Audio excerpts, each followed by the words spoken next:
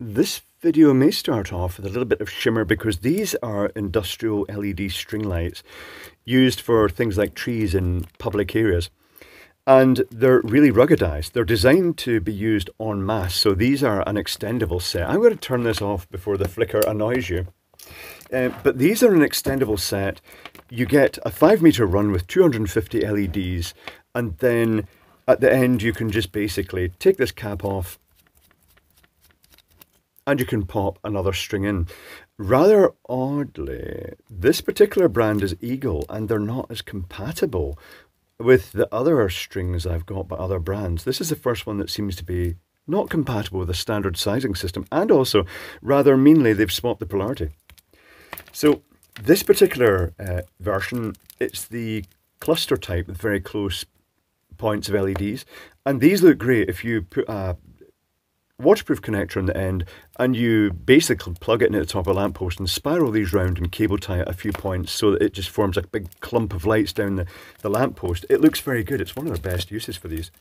The particular colour of these is sort of antique copper gold or something, and it's a nice golden retro tungsten-y colour like the old underrun tungsten lights. Right, okay, tell you what, let's brighten things up a little bit. Yeah, that's better. That was a bit too dim, but it started off really bright. So at the other end of this string of lights is a connector, and then you have to buy this separately when you buy these lights. You have the mains lead with a bridge rectifier in it. Now, normally I'm used to the bridge rectifiers being injection molded on. This one is a little box that it looks sealed, but I've had issues in the past with industrial lights, with the low voltage ones, with water getting into rectifier boxes and basically dissolving all the contacts away. I wonder how waterproof this one is. I fear I may have to break it before the end of the video, and that means I'll have to order another cable if I ever want to use these lights, which I'm not sure I will. But anyway, let's plug them into the analyzer. There is a limit to how many sets of Christmas lights you can have.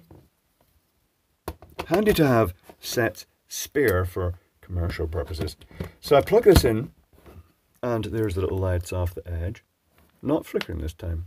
Okay, because it's set to a longer exposure now.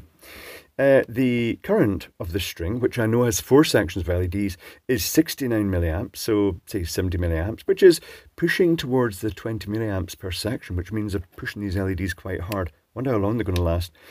The power factor is amazing at 0.945. That's because they're using resistors to limit the current. And then the power of the string is roughly 4 watts per section. So the total 250 LED string is 16 watts, which is good. It means that you can plug a lot of these strings end to end. Like, I'm not sure what the limit is in this. Does it say how many you can put end to end? Does it say? It may have data on that.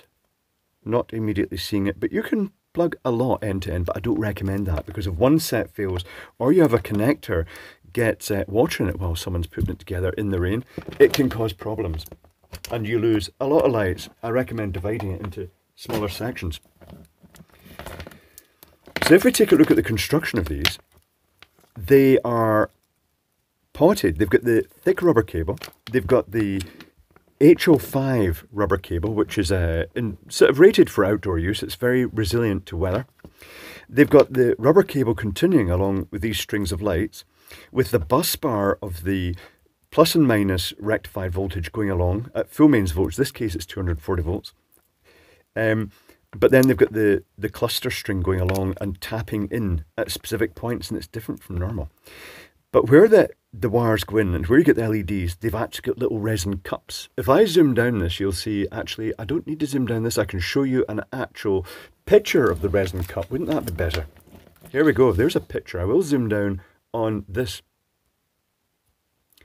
So the cables come in and they're soldered to the LED, and then it's filled with resin and the LEDs are plunged in. It must be messy. I wonder how that is done in the factory, because if you've ever tried doing this yourself, it makes a mess. The cups slithering off, everything would have to be locked in place. There is the resistor, and there's typically about 8 resistors in each section of these LEDs, and I can prove that with a thermal imaging camera image. So there's a small, looks like 8 watt resistor, and so we've got the cable coming in, going via that resistor, through the LED, going out in another cable, and then going along the string of lights like that until it gets to a junction. Here's the thermal imaging camera image. I'll have to show it vertically. Because, yeah, I'll have to zoom out and show it vertically because it took the picture vertically with the text vertically, and there's no choice about that. So we can see these glowing ones are the ones of resistors. So we've got 1, 2, 3, 4, 5, 6, 7, 8. And the only deviation from that is the last section of the string, which is slightly less LEDs. And for that one, they've used 9 resistors in that just to compensate for the smaller number of LEDs. Okie dokie. That also made it very handy to find which one to cut the sleeving off, as I did for that picture. Now, if we take a look at the way these are wired, and let me zoom down on this. The normal approach, actually I can zoom in a lot more because I ended up having to redraw this because something took me by surprise. Here's the mains AC incoming supply, and the first thing it does is it hits that bridge rectifier here on the cable. Then there's a DC bus comes out, it goes to a connector, and when it plugs into the connector, just to save the number of wires going into the LEDs here, they have a couple of wires going into, they typically have 3 wires going into the plugs. One, say the common positive going out to the rest of the string, and then just one going out to the end that was convenient. And then the other connection will just duck in and out again, and they'll do that all the way along the string, and it's notable that each time there's a separate section, it will go from being 3 wires, 1, 2, and the one that's running inside these series circuits, it will just briefly go down to 2, and then it will step back up to 3 again. And I was looking for that, and I did not see it. And it turns out this string is doing it completely differently. They've got the strings in alternate directions, and they actually put 4 wires into one LED, which is pretty darn cramped. I don't know why they did that. Hold on, can I find it? Hold on, let me just rifle through the LEDs until I find that one. Yeah, that's fairly congested, isn't it? That must be a joy to solder that one and then stuff it into the resin.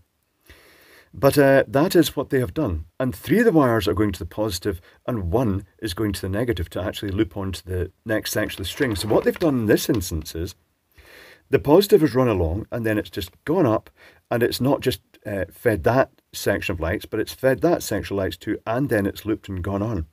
And it may look initially like it means the negative just can go all the way along one straight line, but in reality, because there's 4 sections, it will also have to duck in and out. But that's odd that they've done it that way. It's the first time I've seen it. It must make it more complex, the fact that one string points one way and one string points the other. And at no point do you go down to the 2 wires. Very strange. I wonder why they did that. They must have had a good reason. It just seems like it would make it harder to manufacture. I don't know the value of the resistors because, as you may have seen, they just weren't marked. The resistor is blank. I guess maybe they just used tons of resistors and they've got a standard value on the 120 volt sets. They use less resistors and less LEDs. I don't really know. But let me show you now. Well, let's tell you what. Let's open that rectifier.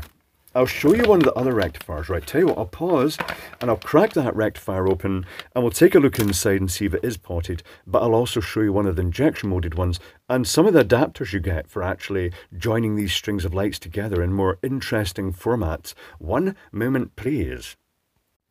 Okay, it took a bit of force, but it is now open, and inside is a silicone type soft rubbery potting compound. So it is potted inside there. That's good.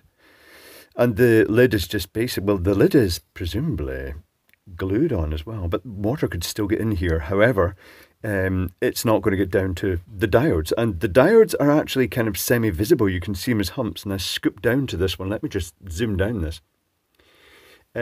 It's fairly large. I'd guess 3 amp diodes, probably on a circuit board with the wires terminated, and then the whole circuit board assembly is pushed in and then potted, and then the lid clipped on with a bit of adhesive. That is different to the other ones. Like, what brand is this? Let me just check what brand this is. I shall zoom out again because this is monstrous. This brand is Benros which is very similar to the Transcontinental. I wonder if they're all manufacturing, I wonder if they're all getting from the same manufacturer. Maybe you'll recognize this logo because this is the rectifier from this manufacturer. Hold on, let's get down on that logo. Do you recognize the logo in there? Don't know. A strange curvaceous, and it looks like it says I high or L high, not really sure. Strange. Anyway, these ones are injection molded around the diodes. Now let me show you the various adapters that could be used for joining these. I'll just clear this off the table. One moment, please. Random adapters, not compatible with the ecosystem, but compatible with Premier, Benros, and seemingly Transcontinental. I wonder if they are all a common brand.